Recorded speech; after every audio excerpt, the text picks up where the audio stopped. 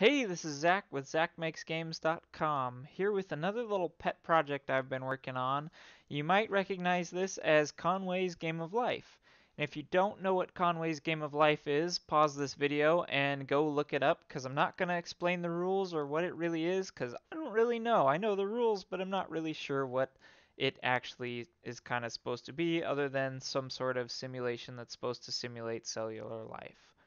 I got recommended a video about Conway's Game of Life on YouTube and started following the rabbit hole down to some pretty interesting things. Some of the stuff people have done in this are just kind of astounding. I've seen computers done in this. I've even seen the Game of Life simulated in the Game of Life.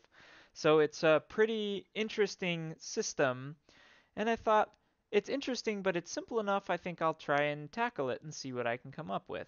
And what you're looking at is the result. Now, this is the result of a couple of days of work. Not all day. I've spent, an hour or so.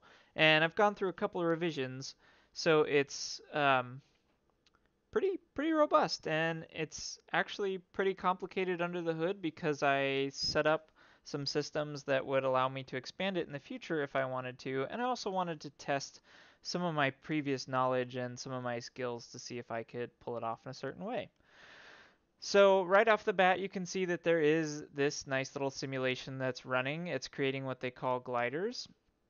This is a pretty popular pattern used by people creating systems in the game of life, and I thought it'd be a great way to demonstrate what it can do.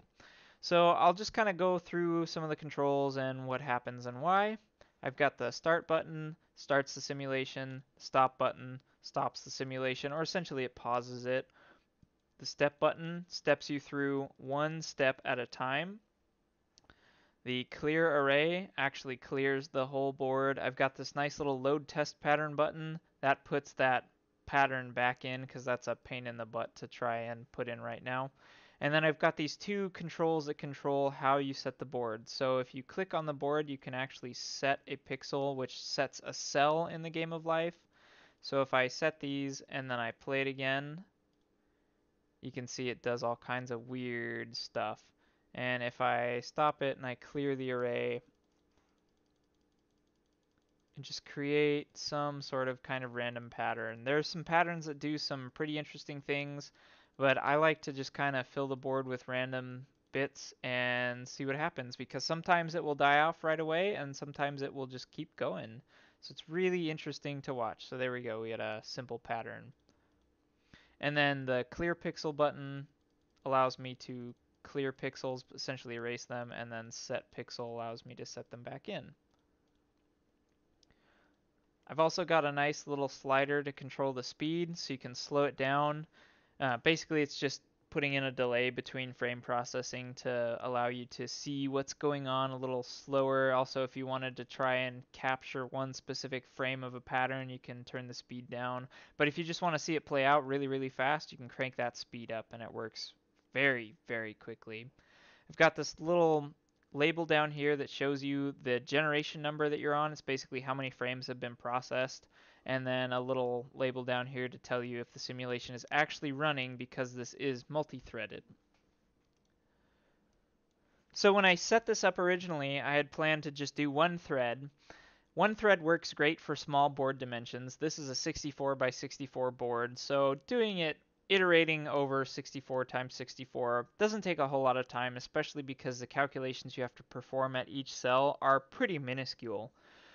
But I wasn't really satisfied with single thread execution, because I know that if I ever wanted to expand this in the future to a board that was, say, 10,000 by 10,000, that's a little bit more time you got to spend processing. And I wanted to kind of test myself to see if I could do that. Not necessarily to actually create a 10,000 by 10,000 board, because the pixels would be tiny and trying to zoom in would be a nightmare, but I wanted to see if I could set it up so that if I ever got there, I had a robust kind of framework to work on, and single-threaded execution just wasn't going to do it. So originally my thought was, well, hey, I'll cut the array up into slices and feed each slice into a separate thread, and I'll have a variable number of threads that I can run the work segments on. So what I did was I set it up so that every frame I would create a certain number of threads. 8 is the kind of golden number because it's 64. And each thread would do its piece and then die. And then I would just gather the results of every thread's work, put it together, show the image, and then I do that again. And that works, but the system calls implemented used a lot of time, and that put in a lot of time overhead between the frames, and the simulation would stutter really, really bad. It would slow down, sometimes it would speed up really quick. It just made it really, really unstable. And I knew that it was going to be those system calls. And in doing the multi-threading, there's no way to get around at least one system call per thread. But I figured, why don't I reduce it down to one system call per thread and actually create a batch job where all the threads stay alive, they don't die, they keep running, and they just pick out the piece of the work that they need to do from a queue. And originally, when I was thinking about this, I was like, well, I'll use locks. I'll lock down the queue, I'll put the data into it, I'll unlock the queue, and then each thread will try and grab the piece of the data. But I knew I had to do a little bit extra than that because I needed to lock the queue specifically for the main thread when the queue was empty, but I needed to make sure that the other threads didn't lock it too soon. So I played around with a couple different locks, but it got kind of messy, and I wasn't super happy with that implementation. I could sit down and write it out on paper and figure out exactly the locking order to make that work, but I was remembering back to my parallel programming class for a project that we did that was very, very similar to this, although not the game of life. It was a simulation for simulating kind of an environment that had multiple agents, we called it, within it. So we were doing like deer, and we had bear, and we had like fish in the water, and then we had like grass and grain. And then what do we do is every frame basically we would have those systems interact in a way and then calculate the results. So we would simulate kind of an ecosystem. And that's really what this is. It's simulating an ecosystem. But what we used instead of mutex locks were barriers. And the barriers for that worked really, really well because there was a set order that things needed to be executed in and a set work chunk that needed to be done between those barriers. And I thought that's perfect because I know exactly the work that's going on. I know exactly the steps that need to be taken. A barrier would work perfect for this. For another system where you need to dispatch jobs that you don't really know how long it's going to take and the order doesn't necessarily matter, barriers probably wouldn't work too well, but for this they work great. So all I have to do is set up 3 barriers. That's all it takes. I have a barrier for the preparation phase, a barrier for the work phase, and a barrier for the process phase. And then all I have to do is call barrier dot signal and wait, I think it is for C sharp. And then all of the threads will wait at that barrier, and it works great. So now all I have to do is in the main control thread, the first thing it does is it spawns the worker threads, gives them the process they should run on, and then they go off and then they wait for their barriers and they wait for their work.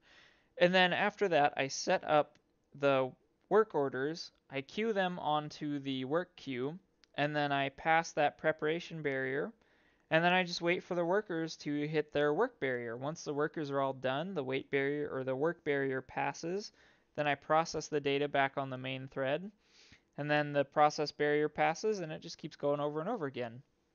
And during the process data, that's when I'm updating the bitmap on the form and displaying it. So it works great. I'm really happy with this. It's very robust. It solved a lot of the issues with the system calls. I don't have a whole lot of stuttering. You can see if I crank that speed up, it looks pretty uniform. You don't really see a whole lot of stuttering. There's no slowdowns. It just goes, and it goes. And if I stop it, you can actually see what's going on in the log. So here's the first phase where I set up the work order. Each thread then past that barrier collects its data, and I am using at least one lock here, and that lock is to allow the threads to only gain one work item off of the queue and not gain duplicates, so I'm actually calculating the whole thing correctly. So they gain their lock, they gain their work order, They release the lock, they do their work, and then they hit the barrier. Then you can see the main thread here is waiting for its work to finish. These all finishes, and then I process the data. That's all there is to it.